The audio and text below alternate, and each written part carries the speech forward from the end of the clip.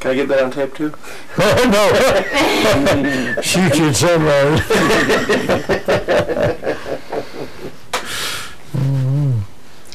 So after they worked on your burns, they figured out you had a fractured fibula. Yeah, well, that was about, I guess, 2 weeks after I'd been in the hospital for 2 weeks. And then they set it? No, they didn't do it. He says it's already healing up and we're not going to touch it now. Okay. So nothing was ever done with that. Okay. And I had it x-rayed up here last time I went to the VA hospital there, and they said it looks all right, it's doing good. But my foot is different than the other one. So you were there 6 or 7 weeks? 6, 7 weeks in the hospital there. And that was March, so it would have been late April? Somewhere along there that I went, was shipped into Oakland Naval Hospital. And they didn't do much treatment of anything for me there. I was physically healed on the outside, and they didn't. That was a bad place to be. I mean, they had big cylinders of pure cream and milk. They fed you like you were on your deathbed, and they can feed you to death. But that was a beautiful hospital, and I was treated real well there.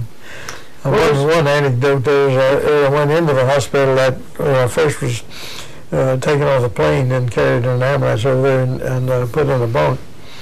I was just getting stretched out and trying to go to sleep. And this fellow touched me on my bunk. And he says, "Do you mind if I play some Spanish records?" And all I could think of being a musician was La Paloma, and that's the Spanish music, you know. But that wasn't what he was doing there. I leaned over and went to sleep again, tried to go to sleep there, and I heard the old record player go, "Ruh, ruh, ruh, Los Huevos, Los Huevos."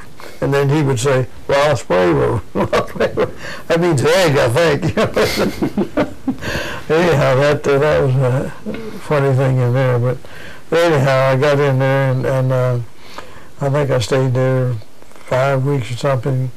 And because I entered the service from Florida, I was sent back to the Jacksonville Naval Hospital to final recuperation, and then would be discharged from there. And I was treated well. I received my medals and awards and everything there. And the captain of the Naval Hospital was a real nice gentleman there. I was treated really nice. And they had German prisoners all out there doing work in the yard and all. What was your thoughts as you left Peleliu for the last time on your way back to the States? Well, I didn't have much thoughts on it. I boarded one of those what they call a commando. I can't remember the designation of the plane. And I had carried my suitcase in one hand with my crutches and all going, and was able to get in the plane. They helped me in the plane. First thing I did was stretch out in the back of the plane on the tie-down ropes and got hold of a ring in each hand and went to sleep back there. And I thought, boy, here I go. That was it. And so we landed in Hawaii.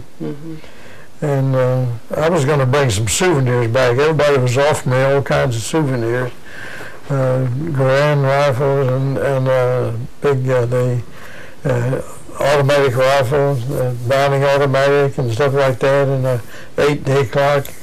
But I've been told that if you have anything like that, they're going to take it away from you when you get there. And besides that, I couldn't carry it. So I just do all that. They gave me pictures. Everybody wanted to come out and give me squadron pictures, little Bantam camera pictures that they had, and one thing and another, which I brought back with me. But I went there and spent the night there and got a good feed of Hawaiian pineapple, and got up the next morning and we got on a 4-engine plane. I don't remember the designation of it right now. And started back to the States. And as we got about 250 miles out, something like that, we lost 2 engines and had to come back and get another plane, and then flew on into Oakland. And from there, like I said, went on to Jacksonville Naval Hospital.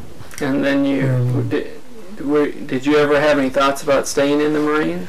Yes, that's the reason I got out of the hospital there. The commanding officer came by on an inspection morning, and I think it was Saturday morning, and said, "Well, Lieutenant, how are you doing?" I said, "Well, I'm doing pretty good, but I'd sure like to get out of here and join my squadron."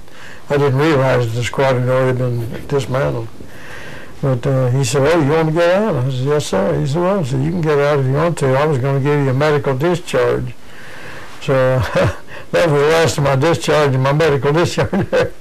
So I said, "No, I'll get out." And so he said, "Okay, you can check out anytime you want." So I grabbed all my bags and started out. And I was sent down to the Marine detachment because I was a Marine. And checked in there, got my room, and immediately went down to the flight line. I had about 3 or 4 days left before I could make up all my back flight pay. And even though I just out of the hospital, I went down, I checked out of Corsair. I talked to the flight man down there on the flight line. And he said, I told him my situation. I was going to lose 6 months flight pay unless I could make the time up in that's 4 or 5 days. And he said, "Well, we got a Corsair over there. They just changed the tail wheel on it. If you go over and get that, you can fly that." Or no, they just changed the engine on it. You can put engine time on it, which is low and slow. So I went over and checked out a parachute and got me some new flight gear because I didn't have any flight gear then. And went down to the plane where it was sitting in the edge of a hangar. And just as I got there, the tail wheel collapsed on the cotton picker. And so I went back and told him. He said, "Well, wait just a minute, it'll be ready for you there." So I waited a while, and then they signaled up that it was ready. So I went down and got in that Corsair. And I hadn't been in the Corsair for 6 months there, so I taxied out to the end of the runway and magged up my engines. Everything was great. Lined up down the runway, hit the throttles, and got it all tuned up and cruised down there and started taking off, raising my wheels, raising my flaps, and it felt like I'd never been out of the cockpit. So you don't lose that real fast. Mm-hmm. And I flew around up there until the gasoline almost ran out, and came in. And then next time I got a SNJ to fly. There was a Army plane went down in Georgia, and they wanted me to go out and scout around and see if I could find any evidence where there'd been a wreck out there. They gave me a Navy dentist for a backseat observer, and we flew and flew and flew, but we never found anything. And finally came back, and I got my flight time made all up, and that was a real relief there. And then Go ahead. And then I was ordered up to again Caroline's, the Cherry Point to the Marine Corps Air Station there, and I checked in with the major, and they had me behind a huge desk with enlisted men's service record books stacked up 3 feet high all around it, and all I did was sign those things, I think 14 times in each one, and put it away and sign it again. I got where I couldn't even write. All I could do is he'd scribble, you know. So I went in to see the major, and I said, "Look, I'm an aviator.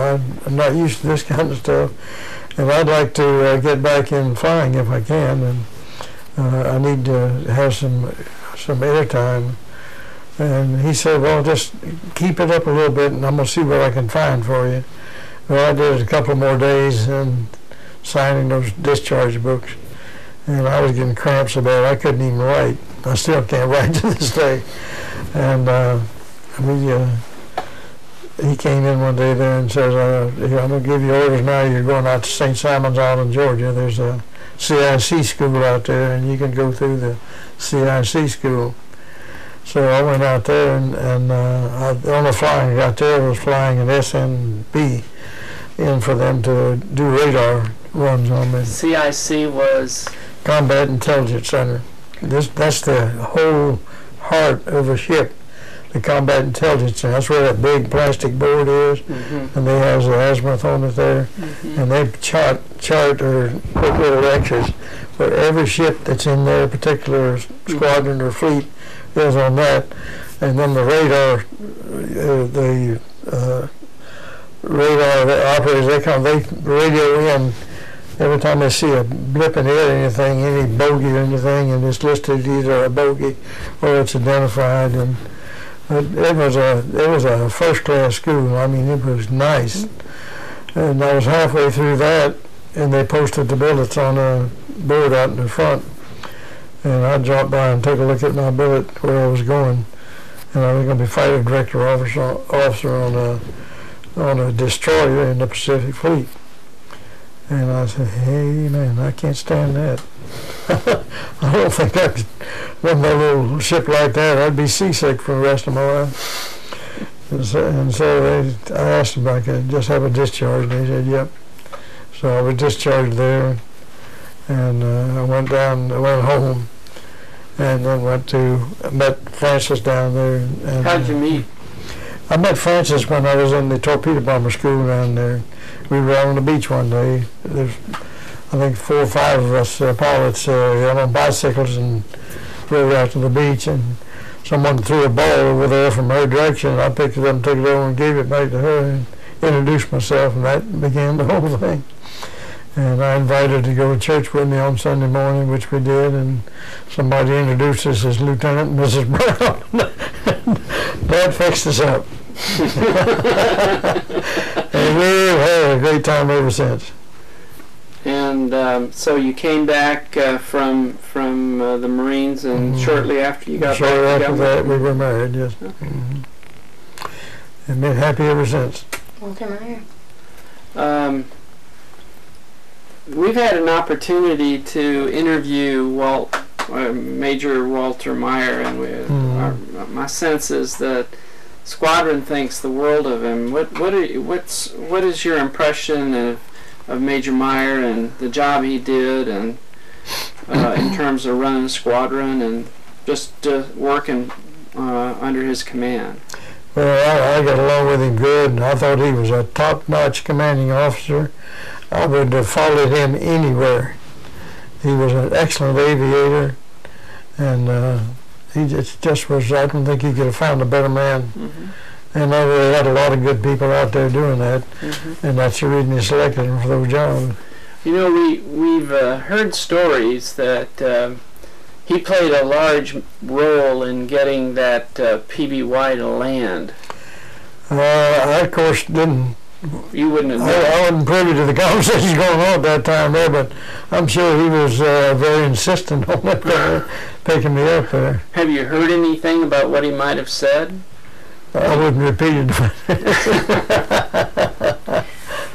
I think he would deny it. He absolutely denies saying anything. And that's actually not 100% true. He said something to us to confirm that indeed he said something to encourage the PBY to land. Oh, yes. He said he would not repeat what it was, and he didn't think it was quite as colorful as had been reported. Well, see, I was unable to hear any of that conversation where I was down there, but I've been told those stories too there, and I'm sure he did. I heard that he said either you come in or we're going to shoot you down. I don't know if it was in those straight terms or not, but he meant business. He was a crackerjack flyer, and I think he loved his men, and he was going to take care of them. We heard from a aviator from VMF-122 that was almost his exact words yesterday when we were there. So there's some support for that notion. Well, like I say, I didn't hear it, so I'm just repeating what someone else told me. How was he as a military officer? I mean, was he pretty strict, or how did he run his squadron? Well, I thought he ran his squadron as a real, an expert, what I would call him. He was an expert squadron commander. I know they had a lot of good people in there. I think Marine Corps was full of them. But I'll set him out there as a commanding officer of a squadron anytime there. He was, he's just always nice. Mm-hmm. I mean, I guess maybe some people would have differences of opinion there, but to me he was a really fine man and a fine officer. Okay. Thank you very so much. Oh. May I? Yeah. Can I take the cover off? Go ahead. So could you explain to us what this is? That's the cockpit control for the rudder trim tab, and it sits right up in the top. You got the elevator trim tab and the ailerons trim tab, and this one set right up in the corner up here. And if you don't have your rudder trimmed just right, you'll be in a skid. So that's what I was reaching for, to adjust this trim tab here. It had another top on it there, and you adjust that, and that's back on the rudder, a little panel back on the rudder that goes back and forth, and that kicks your rudder back into the wind to make you be going straight. So it's and that's the same way with the elevator trim tab. You try to trim that up so that your plane doesn't go up or doesn't go down, it flies straight and level. The aileron trim tab is the one out on the end of your wings on your aileron, and that you trim to where the wings are level. Pat, can you hold that in a position about, and have Pat hold it about where that would have been in the cockpit, So in the direction it was faced? I'm sitting right here, and it was right up here. And where did this trim tab come from? That came from a friend of mine who picked it up on Babblethorpe. No, it's on Karor. On Karor? That's okay. On Karor in the Palau Islands. It's from my airplane, which we had studied and determined to be sure it was the right plane. When I was shot out, this plane landed in the mangroves on Karor. And what's your name? Pat Scanlon came one day and brought pictures and everything, and came back on several occasions there. And on the last occasion, they brought this trim tab in to me there, and I was really grateful to have something like that. They also said they found a hammer in the cockpit there. But, I don't know that. I accused my plane captain there of putting that in there, and that's what hit me in the head instead of the shrapnel or something. It's all in fun. Thank you very much. But this you have to trim your plane straight. You can bear in mind that if it's in a skid, the plane can be pointed this way, and you're going this way, and your guns would be shooting over here instead of where you're going. So it's all the trim tab has to be trimmed up just right, and the attitude of the plane, that's what it is, the attitude, so that you're not slipping, sliding, or climbing, or diving, or anything like that. Well, let's stand up and let me shake your hand, Brownie, because it's a real pleasure. It's a real pleasure to know you. Well, it's a pleasure to know you over these past years. It's been really nice having you come visit us, and Thank you. You're welcome anytime in the Brown household here. So Thank you. we'll put you on the list. Nice to have met y'all. Okay, thank you. Let me take this off, yeah.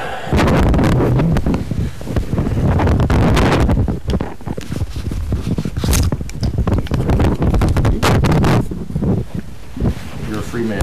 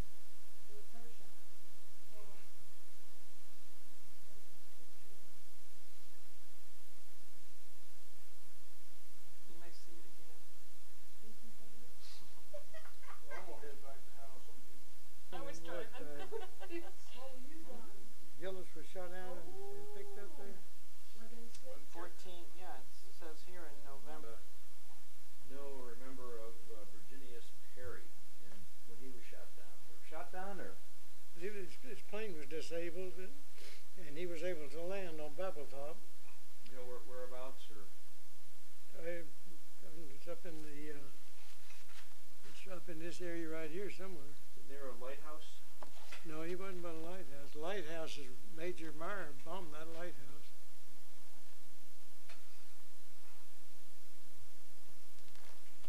I'd say it was right in here somewhere. Is that is it on here? Here it is, Virginia's Period. Would it be in the war diary? Yeah, right in there. In the war diary, when he was shot down, yeah. What's your recollection of what occurred?